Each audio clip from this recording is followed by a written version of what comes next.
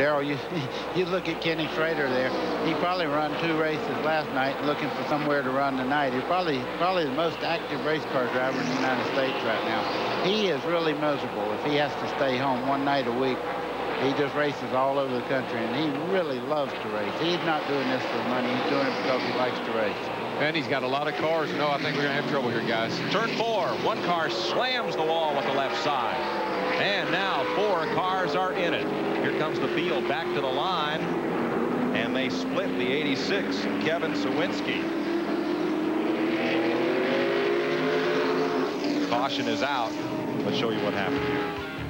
Wow, the 2 white cars the 2 coming white off cars. the corner there. He just got into the quarter panel there. He got down on that flat's what he did, and it kind of put him up into that car on the outside. And boy, when he did, away they went. And here comes the oncoming traffic, and this could have really gotten nasty. 55, Kevin Harvick was the white car that got turned and went hard up into the turn 4 wall, and it still sits there.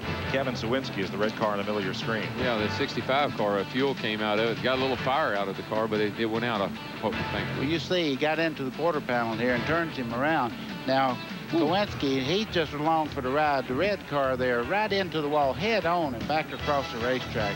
He really was doing everything he could to mess the wreck and got pushed right into the wall. As the caution continues here at the Featherlight Southwest Tour finale, let's look at the top 5. We'll be back with more action after this message.